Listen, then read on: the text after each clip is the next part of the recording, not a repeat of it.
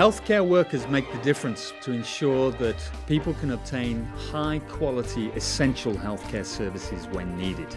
And yet, around the world, there is a global deficit in the number and quality of healthcare workers. A new global strategy for human resources for health, applicable to low, middle and high-income countries, is now underway to ensure that all people obtain access to a healthcare worker.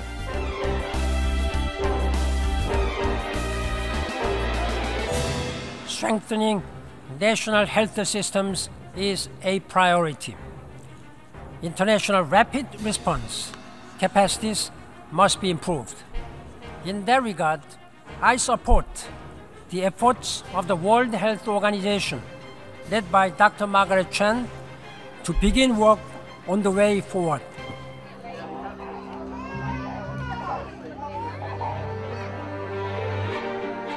Human resources for health need to be built up to support universal health coverage, but also to give countries resilience against future shocks, whether coming from a changing climate or a deadly virus.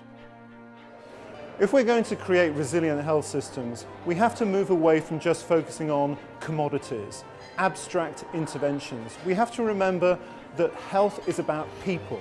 It's about protecting our populations and creating a workforce that serves those populations. So let's think about how we build a people-centered health system. Health workers and populations working together for a better future. The world will soon embark on a post-2015 development agenda with health-related goals requiring a strong health workforce.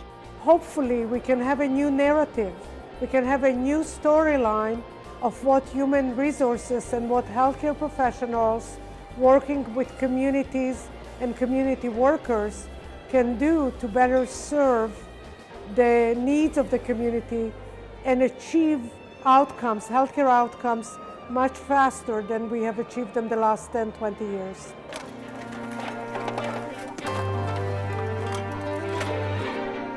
I am using this opportunity to call on all humanitarian actors and domestic actors to put health workers at the core of the planning to help address health workers' issues and help strengthen the healthcare delivery system.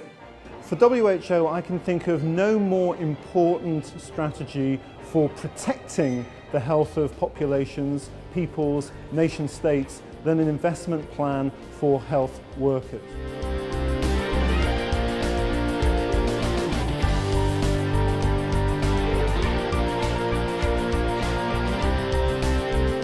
Investing in health workers guarantees a return on investment for the population in each and every country.